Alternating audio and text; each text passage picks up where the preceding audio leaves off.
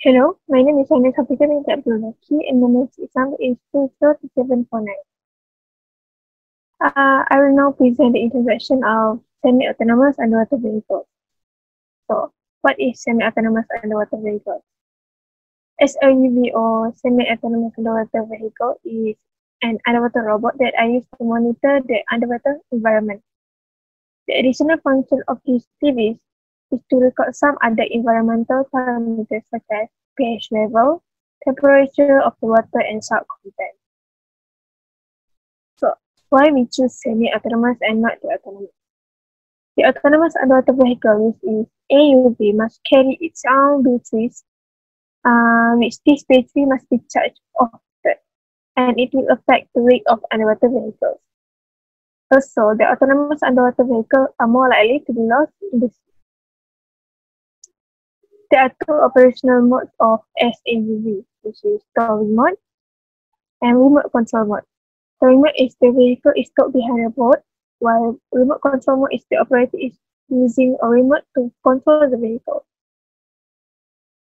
Assalamualaikum, my name is Faradiba binti Irahim and my matrix number is 200928. So for this topic, buoyancy, I'm going to present my part, which is literature findings. Okay, so for the first part, I'm going to talk about a little bit about history of buoyancy. So how Archimedes discovered the concept of buoyancy? Okay, Archimedes was related to one of the city's king, Hero II, in a Greek colony in Sicily, Italy. He studied in Alexandria, Egypt, and he spent the rest of his life back in his hometown. The royal court ordered him to determine the weight of the gold in the king's crown, and when he was in his bath, he talked about the challenge, and a thought has suddenly occurred to him that the buoyant force of a submerged object is equal to the weight of the fluid displaced by it. He was too excited that the legend goes that he jumped out of his bath and ran naked through the Syracuse streets and shouted, "Eureka, Eureka," which means "I have found it." So Archimedes has found an enormous principle that is useful to everyone in his time and also in this present time. Next, I'm going to talk about Archimedes' principle. So the principle of buoyancy say that the buoyant or lifting force of an object submerged in a fluid is equal to the weight of the fluid that has been displaced. This concept is known as Archimedes' principle, and named after the Greek mathematician itself that discovered it. Okay, that's all for my presentation. Thank you. Hello everyone, my name is Zel Jacob, my matrix number is 202689, and for today I'll be talking about a group project for Fluid Mechanics 1, and the title is about the buoyancy. So my job specifically was to talk about the conceptual of the semi-autonomous underwater vehicle, which is the conceptual of the system. So let's start off with the buoyancy control. So the buoyancy control is mainly to submerge and surface. Secondly, it is controlled by the compressed air and water, and it is used to change the orientation of the vehicle. So how is it used? So firstly, it uses two ballast tanks at each side of a compressed streamlined body. Secondly, it uses to control buoyancy in the horizontally compressed direction. In the vertically compressed mode, only the upper tank is compressed with air. That's how it floats. And the vehicle has zero buoyancy, then its density is equal to the density of seawater or the surrounding liquid. So the formula of buoyancy is buoyant force equals to weight, and weight equals the product of density, gravitational acceleration, and volume. But this approximation still depends on the content of the water containers, the salt content of seawater, and the density of air left in the compressed air balloon.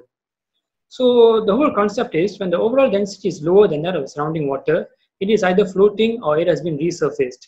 And when the overall density is greater than the surrounding water, the SAUV is sinking, and that's when the ballast tanks are flooded with water.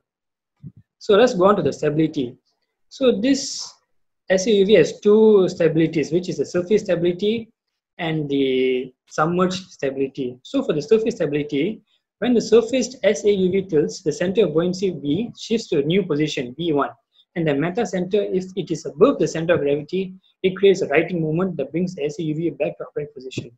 So that's for the surface stability. So for the submerged stability, in the submerged conditions, the underwater vehicles operate in a condition where the weight and buoyancy are always equal. And this condition is called the neutrally buoyant condition. And for underwater vehicles, there are two cases. First, when the center of gravity G is below the center of buoyancy. And secondly, when the center of gravity is above the center of buoyancy. So as you can see in the diagram here, there are two figures. The figure on the left is when the center of buoyancy is above the center of gravity. So that's when it's stable and it creates a restoring couple. But on the right, the center of gravity is above the center of buoyancy. So that's when it creates an unstable condition. And this is also creates an overturning couple. So I think that's all from me. Thank you for listening. Hi, my name is Ashwindran, son of Marimutu. My matrix number is 202792. Today, I'll be presenting about the 3D model of our system for our student-centered learning SCL project for the subject EMM3305, Fluid Mechanics 1, session 1920. I am from group 2, where buoyancy was our topic of study. First and foremost, let's have a look at the original model that my group came up with. This is the original 3D model design that my group came up with. Have a look at the figure 1, the original model. This was not chosen as our final model because it is very inefficient. By looking at the model itself, we can tell it's very inefficient. It is inefficient because it cannot travel through small spaces at the seabed due to its height. Its height is a lot that it cannot pass through obstacles easily. Not only that, it cannot change its course of direction underwater easily due to the absence of fins. Without the presence of fins, it will be very hard to control the motion of the model underwater. This is because its motion cannot completely depend on the thrust from the propeller and buoyancy from the ballast tanks. Hence, we modify the model to obtain a more appropriate and functional prototype. So let's have a look at it. Moving on, this is the modified model. After modifying and redesigning the original model, we obtain this modified model, which is a better version of the original model. So as you all can see, the figure 2 shows the modified model with labeling. We can rely upon this model because we believe it is very efficient, as we can control and monitor its movement underwater.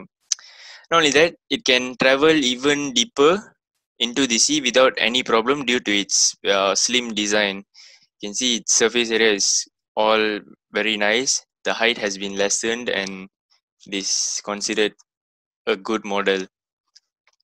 So as you can see, there are 5 main components that make up this model, which are the compressed air tank, the fins, the propeller, batteries and propulsion compartment, and the camera and electronics. These components are labeled as shown in figure 2. The buoyancy of the vehicle is controlled by regulating the volume ratio of water and air in ballast tanks. The fin decreases the drag force on the vehicle. It is very important to keep the drag within the limits.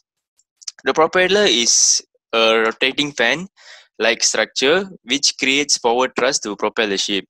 Batteries and propulsion compartment are to power up and provide energy source to the vehicle. For the functionality of the vehicle, a camera is attached to carry out underwater inspections. So this is the final modified model. Moving on, this is the orthographic view of the modified model for our semi-autonomous underwater vehicle. So as you can see, it comprises of top view, front view, and the side view with dimensions, with precise dimensions which we came up with. So that's all from me. Thank you. A very good morning. My name is Ashwin Rajkumar and my meeting number is 200309. Today I would like to present our fluid mechanics presentation. And the concept that we've chosen is semi-autonomous underwater vehicle. So to simplify everything, the vehicle essentially used to monitor the marine environment in Malaysian coastal areas.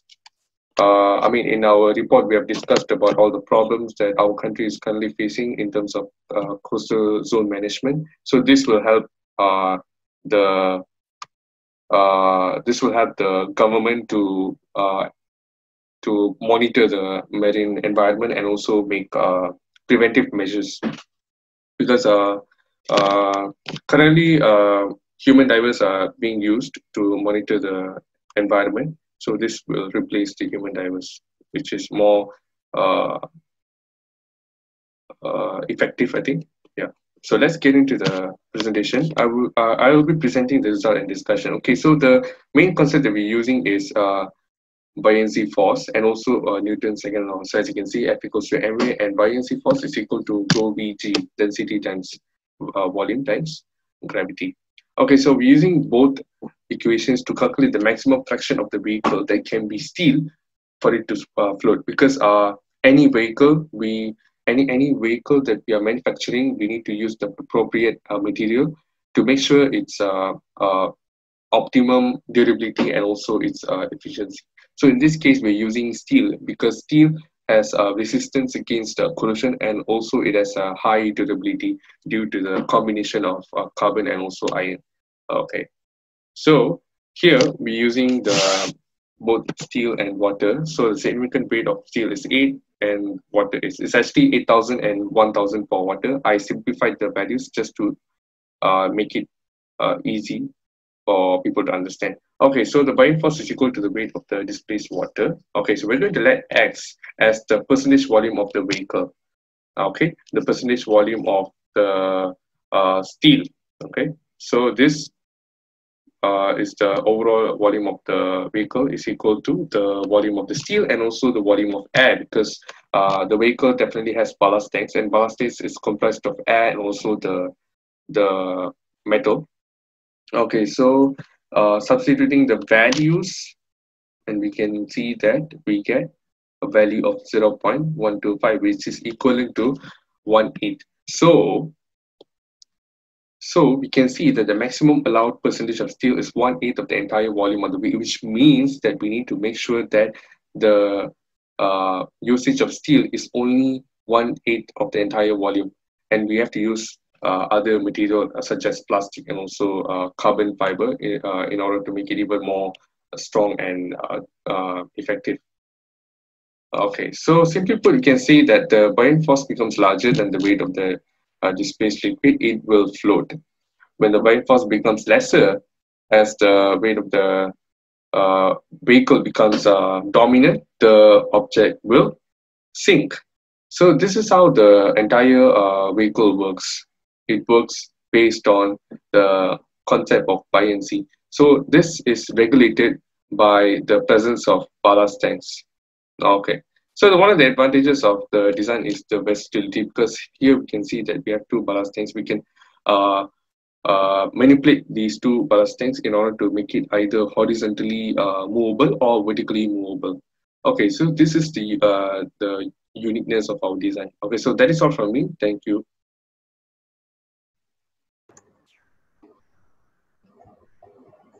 Okay, Assalamualaikum warahmatullahi wabarakatuh. Okay, so I would like to present my part, which is the recommendation for improvement. There are many, as we know, when we are working on certain subject, when we're working on certain project, we should have some recommendation for the improvement or some suggestion for the project or some to do the improvement for the future.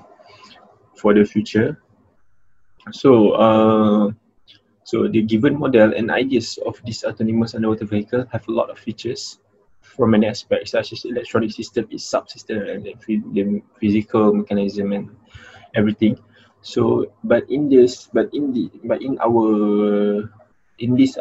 AUV or autonomous underwater vehicle, we are focusing on the buoyancy, on two parts, which is the tow mode. I mean, UV working in tow mode, which is the towing mode, and also the towing mode, and also what? So the towing mode and the remote control mode. So already been explained by my friends. So actually, my suggestion for this for this whole report is we should consist more details on this 3D model actually, and so it can be visualized by the reader more specifically. So and also they should know all the function throughout the 3D model. So even if we send it to the maker to do the model by the 3D print or everything, it also can be done. So related to the aim and focus of the report, so we are suggesting for making a prototype which can be used underwater, that can be used by prototype of by towing mode. So it can be used by the scientists of the environmental scientists to do the experiment or everything. So that's very important lah, the prototype.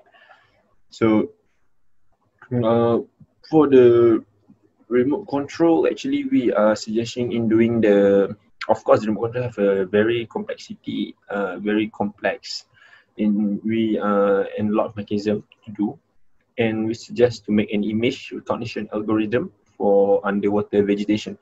So underwater vegetation, so we all know vegetation, we have many living things underwater.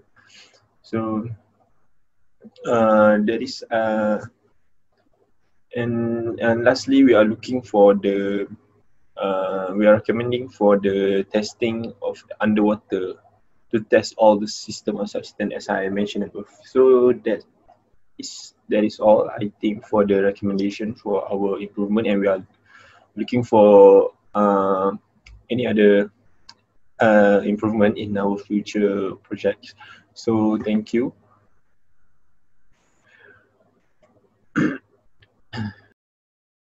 So now I will present the conclusion of SAUV. The SAUV was designed to monitor the environment underwater, and SAUV is also called unmanned underwater vehicle, which is it could be easier to carry out an operation because the operation were quite dangerous for human to do. The buoyancy control of the semi-autonomous underwater vehicle, which is the mechanism is based on the two controllable ballast tanks. So that's all from me. Thank you.